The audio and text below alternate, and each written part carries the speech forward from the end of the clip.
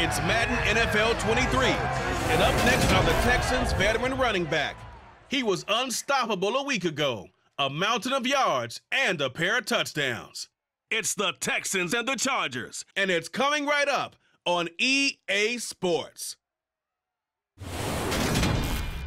On a wonderful fall afternoon in the state of Texas, the roof is open and we've got football from NRG Stadium in Houston.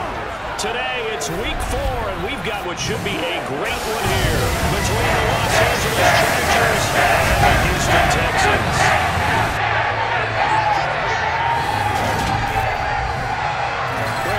Charles Davis on hand here. CD, you look at the Texans in this matchup. They're the best team in the NFL as far as running the football goes, but they're in for a stern test here. Yeah, that defense that they're going up against, they're no slouch either. One of the top 5 units in the league. I think this game could boil down to stopping the big play. This offense can certainly hit some home runs, and if they hit on a couple here, it might be all they need to win the game.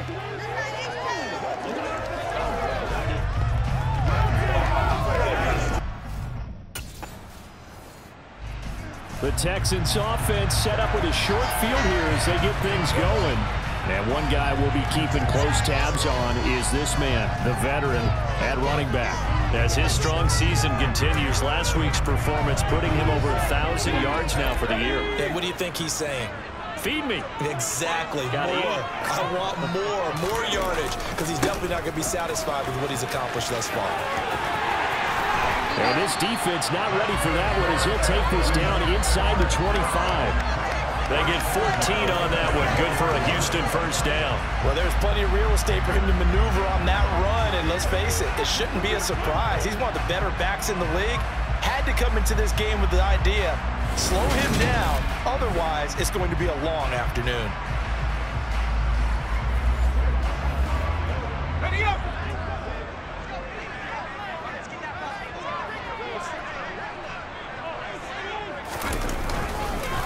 Running game working, they'll stick with it on first down. This will be stopped about 2 yards shy of the marker. 8-yard gain, 2nd and 2. And after his performance last week, everybody saw it. Unbelievable. You can expect a heavy dose of him again, I think. Without a doubt. I mean, why wouldn't you? Because once you establish yourself that way, it's not just him, okay? It's his offensive line. It's the tight end, it's your wide receivers, everyone now sharing in the load and sharing in the belief that they do their job. This is their performance just like this. 2 yards, good for first. Not too many more ideal situations at 2nd and 2 in order to try to pick up the first down. They ran it and picked it up. On first down, they'll go to the ground attack. And they get to him quickly here as he stopped right around the 13. The last run got a couple. Here's 2nd and 8. One back in the backfield. He'll get the carry. And he's going to get about 4 down inside the 10 to the 9. And it looks like we've got a dime set here defensively. 6 DBs in the game. To throw, Mills. And that is caught. Touchdown, Texans. Brevin Jordan. His first touchdown on the year. And the Texans use the early turnover to get on the board first here in this one. And now before we get to the extra point, remember all touchdowns do have to be confirmed by the replay official. They're taking a peek at whether or not those feet were in bounds, and obviously a big call here in the end zone. And not just the feet. How about the hands? How is the ball possessed while the feet are hopefully getting down in bounds? That's what they're trying to look at to see if it all comes together.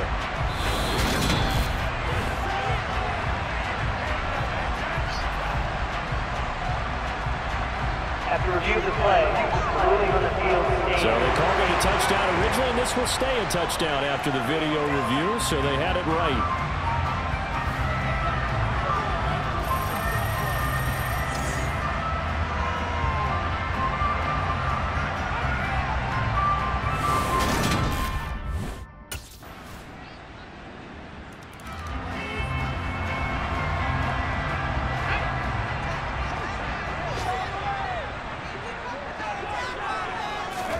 A first down throw for Mills.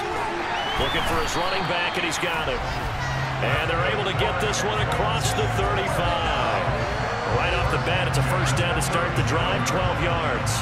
That's a nice throw there, and he's obviously feeling pretty good because, remember, he had a touchdown pass on the last drive, and here he comes out throwing again, and they wind up getting good yardage and a first down right out of the gate. And this will be stopped at the 44. That one good for 7 yards. We take a look at his numbers on the ground last week.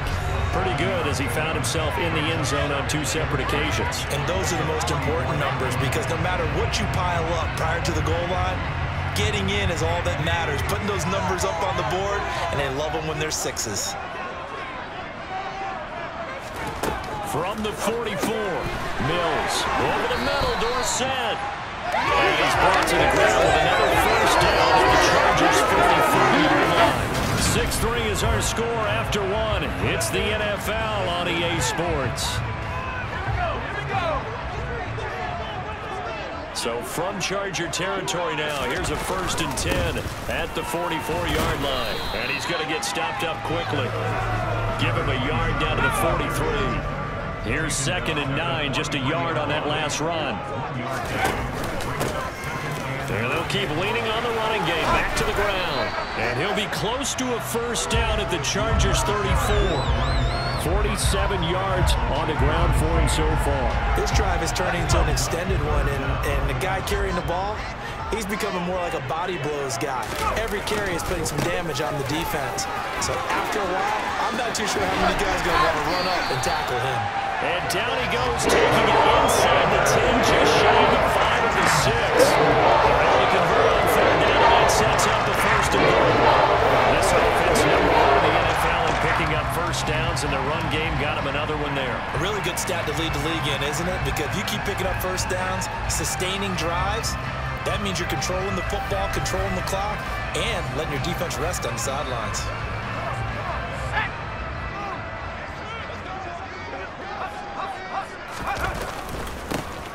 They'll try and run for it on 1st and goal. And a minuscule gain of maybe a yard from the 6 to the 5. And the ball smack dab on the 5-yard line. Here's 2nd and goal. Now a handoff running through the middle. And he'll take this one in for a Texans touchdown. A great play there. His 12th rushing touchdown of the year. And they are able to add on to their advantage. Oh, CD, there didn't seem to be much resistance there down near the goal line. Yeah, partner, from what I saw there, not a real good job of matching up defensively because to me, they looked like they were just in their base 3-4 package. You need bigger bodies in there in a goal line type situation. The 3-4, fine between the 20s, but not down here when you're guarding your end zone.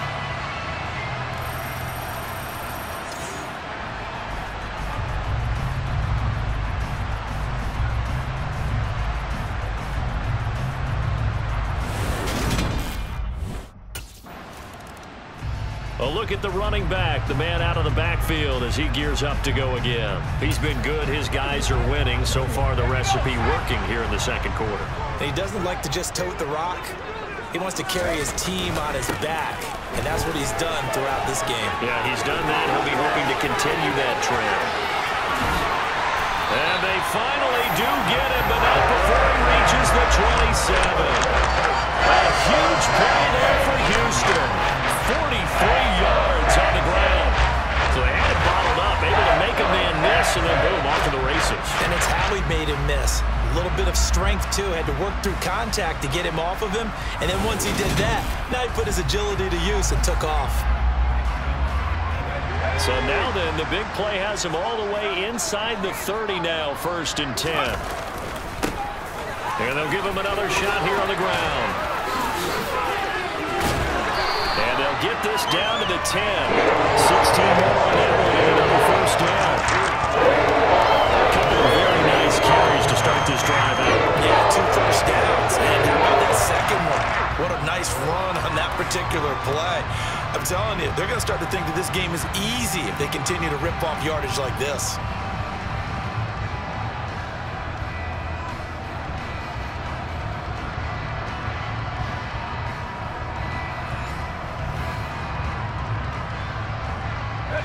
So not quite a 1st and goal. It's 1st and 10 from the 10. Throwing, Mills. Now they go screen. It's complete. And he's going to be brought down just shy of the 5 at the 6.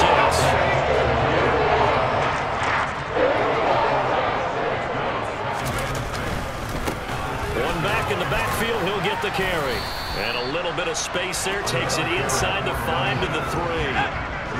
They'll come to the line, needing only 2 yards to gain the first here. And they'll keep leaning on the running game. Back to the ground. And he'll be tackled about 2 yards shy of the line to gain. A 1-yard pickup leads to 4th down. Well, they picked up a portion of it, but not all that they needed. Now that leads to a decision on 4th and 1. Let's see what they decide to do. On 4th down, they'll try and run for it. And he's not going to get there. They tackle him at the 2. The run is turned away on 4th and goal from the 2. And the Chargers hold tight down near the goal line.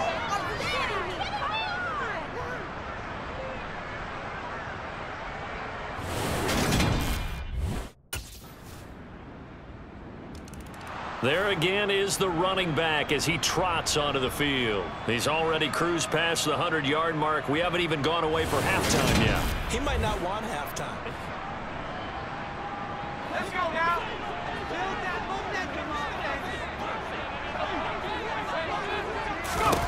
Mills on 1st down.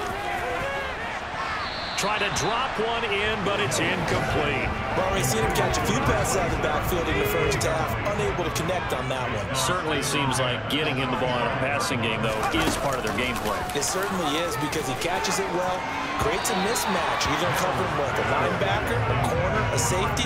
They feel like he can win every battle. So back-to-back incompletions, and that has him staring at a 3rd and 10. From the gun, he'll hand this off. And this effort will not get it done. He stopped well short of the 1st down at the 29. Now a timeout called for by the defense.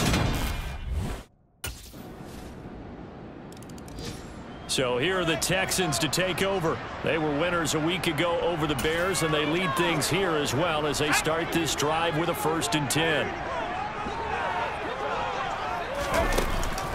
They'll start this drive out on the ground. And he's got room. Down the numbers. There he goes. Past the 20. Touchdown, Houston. A great effort there. With his 13th touchdown of the year and 2nd of the game. And the Texans come right out of the locker room and score here in the opening minute of the 3rd quarter. And we didn't even get a chance to settle in for that drive. A quick strike of 75 yards, and they find the end zone. Don't you get the sense that film study was behind this one, that they saw something that they thought they could take advantage of? The key is calling it in the right situation, knowing when it exists to go to it. They did exactly that. They've got to feel really good about what they did in advance of this game.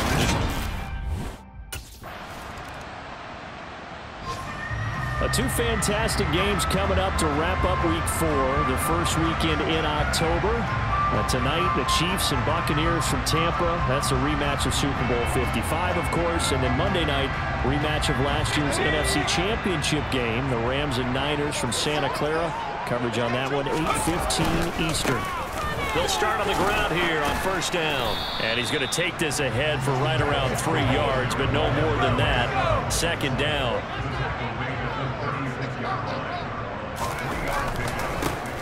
And they'll give him another shot here on the ground. And a pretty good burst there as he'll get this across midfield and down to the 46. 245 yards for him on the ground now as he has been terrific here this afternoon. Well, you certainly have to give a little credit here because they are playing this game now at their pace.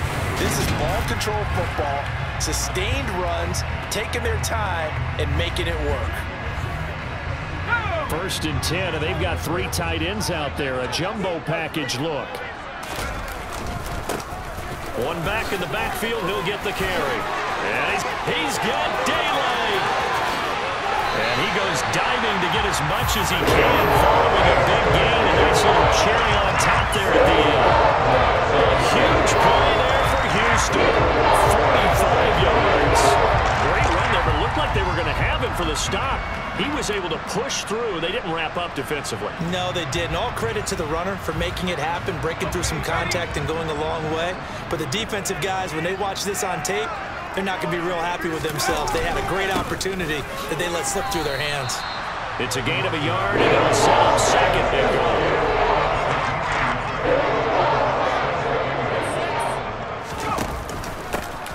They'll try to run this one in.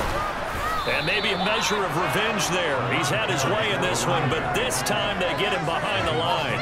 They lost 4 there, and it's third down. That's a nice example of good team defense right there. Ball was snapped at the 1-yard line. They knocked him back and caused a loss.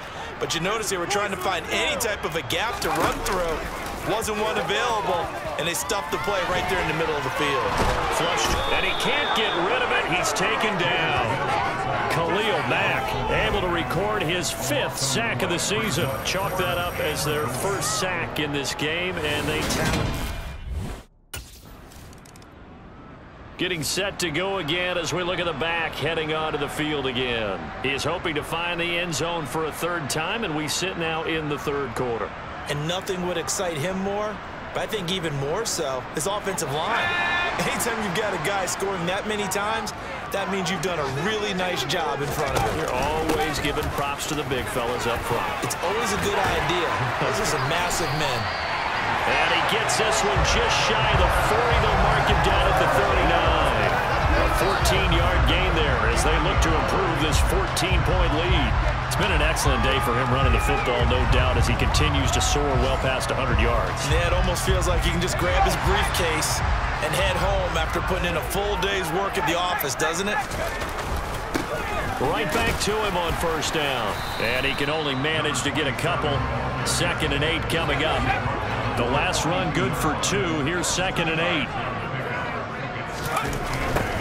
Now they'll run it on the toss. And the reinforcements come in as they're going to stop him behind the line. The Chargers trot out their dime package, expecting a throw on 3rd down. From the shotgun, it's Mills. He's going to float this one deep right side. Oh, that's into double coverage and intercepted. Picked up by J.C. Jackson.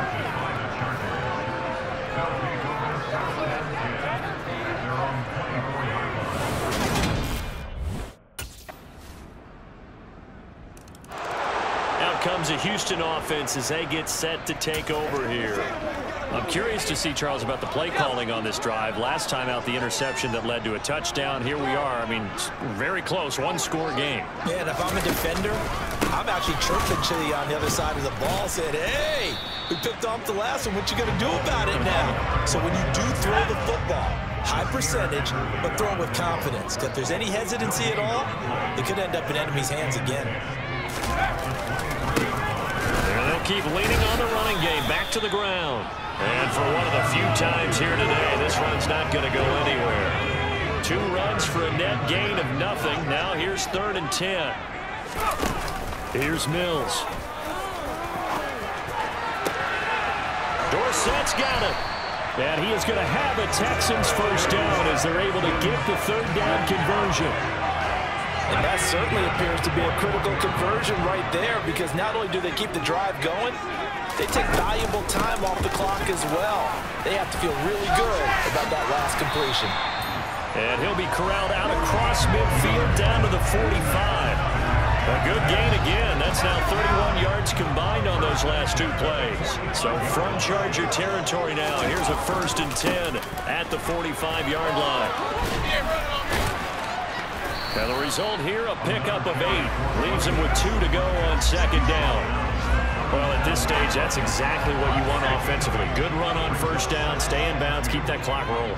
And look at that play chart that the play caller has in his hands right now. That's what you got to focus in on, because that's divided up by sections. And right now, he's looking at that 4-minute offense section. What running plays do we have to bleed down the clock and take care of the football? Right now, they're executing really well. And some room to maneuver. And down he goes, taking it inside the 10, just shy of the 5 for the 6. That one, 28 yards on the ground. I'm assuming they're keeping this football that's in your favor. You look at the geography of the field, right, where you are, that's in your favor as well. Keep it on the ground, keep pounding, run that clock down. You got everything working in your direction. They'll try and run for it on 1st and goal. And he's in. Touchdown, Houston.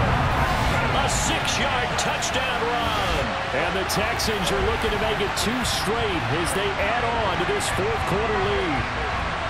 So the first drive ended in 3. This time they take it down and punch it in the end zone. So that first drive felt like they were just gathering knowledge, didn't it? Just enough to kick the field goal on the first one. And the second time, they put it all together and got it all the way to the end zone. And the Texans set to come onto the field. Now they are really in the driver's seat here, enjoying this lead late in the 4th quarter. The defense does have all 3 timeouts, but at this point, doesn't look like it's going to matter much.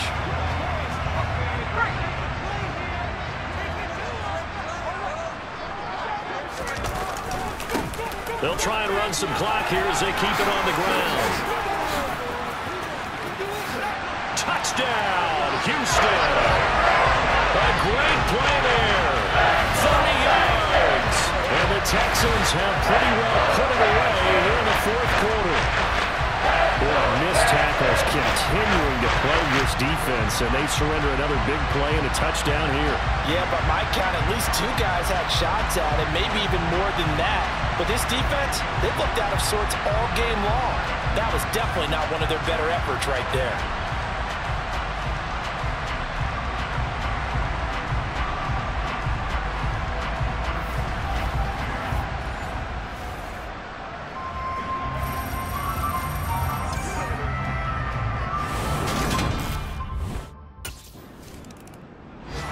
Houston set to take over. And checking the timeouts, they do have 2 defensively, but no real need to use them as they're not going to be able to stop the clock after that.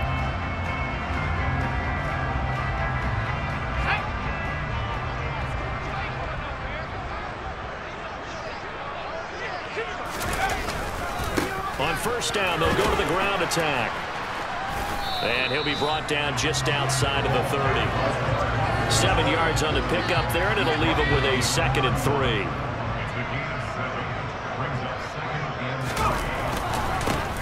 And they'll give him another shot here on the ground. And he's able to work his way down inside the red zone to the 19-yard line. A pickup of 11 and a Texans 1st down. I've got an idea. Let's skip racing to the airport at the end of this game. Let's go to the post-game press conference. I have a feeling that the quarterback of this winning team is going to be given a whole lot of credit to the running game, the offensive line. Yeah, I was just going to say the offensive line. Yes, carrying the ball has been key, but those guys up front, they've made a lot of space. And the Texans are going to have a 1st and goal as he's able to take this inside the 10 to the 8.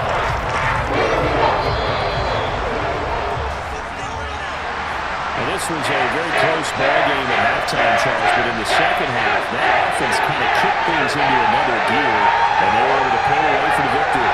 And Brent, I think they're the type of team that just looked in the mirror and said, hey, ton of pressure on, but we're the type of team that can flat out handle it. They stood up with confidence, and made it happen for a victory.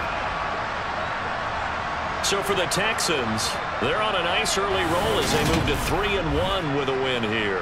And they will hit the road next week for a date with the Jacksonville Jaguars. Meanwhile, for the Chargers, they'll fall back to 500 at 2-2. And they'll try to get back on the beam next week as they'll head to Cleveland to take on the Browns.